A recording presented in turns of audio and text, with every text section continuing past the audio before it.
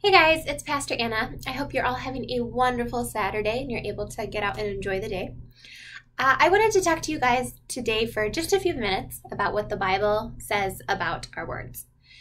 In this time when there is just so much going on with our current events, when we're looking at people posting on social media, or even how people are interacting with one another, or maybe even when we think about how we interact with others face-to-face on a day-to-day basis, I think it's important to remember what the Bible tells us about how we are to use our words. There are so many different words in the English language, like hundreds of thousands of words. And on average, a person speaks at least 7,000 words a day. So at least 7,000 words a day, average person. And of course, we all know people who talk a lot more than that. Just is what it is. They like to talk. The Lord knows that we talk and that some of us love to talk so much that specifically in the Bible, there are multiple verses that address how we're to use our words. For instance, in the book of Proverbs, chapter 15, verse 1, it says, "A gentle answer turns away wrath, but hard words stir up anger." Proverbs 16:24, it says, "Kind words are like honey, sweet to the soul and healthy for the body." In Colossians 4:6, it says, "Let your conversation always be full of grace, seasoned with salt, so that you may know how to answer everyone." In Ephesians 4:29, it says, "Do not let any unwholesome talk come out of your mouth, but only what is helpful for building up others according to their needs, that they may benefit those who listen."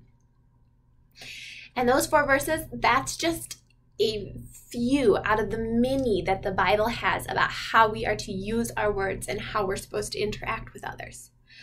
Are we being kind with our words? Are we being life-giving?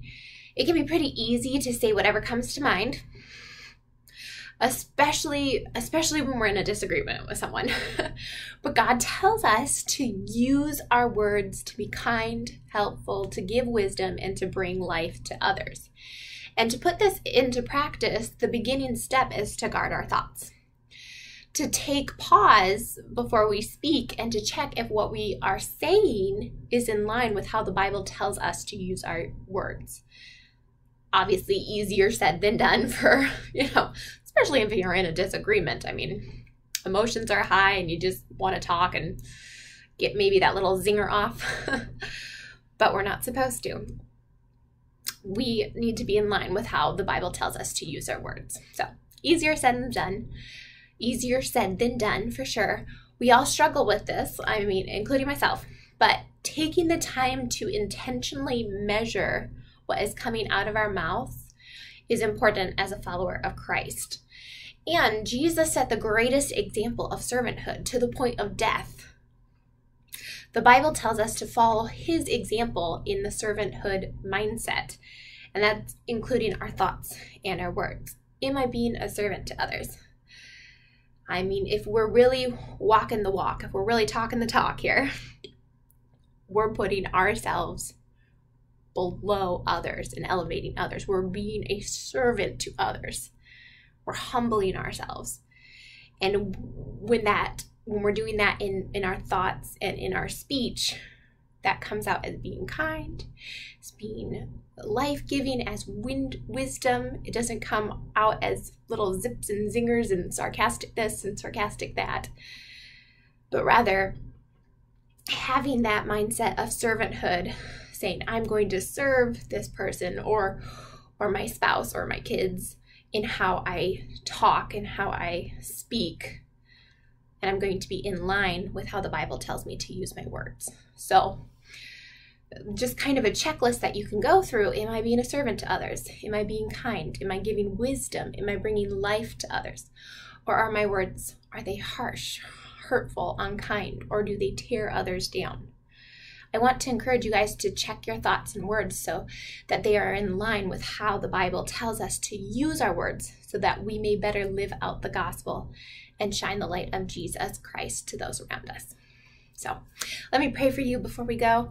God, thank you so much for knowing us so well, for one, and knowing that we need those verses in the Bible to show us how to be better, how to conduct a godly life that is pleasing to you. But also, Lord, you give us these steps so that we can better shine your light.